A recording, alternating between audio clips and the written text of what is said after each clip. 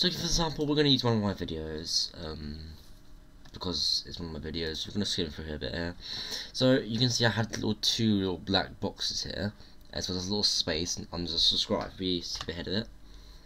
As you can see, they fade in, and they have like all the space. Hold on. There you go. They're back. See, they've got all the space. None of the text will be overlapping with any of these little subscribes or video things. It's all put together as you want it, so that's pretty good.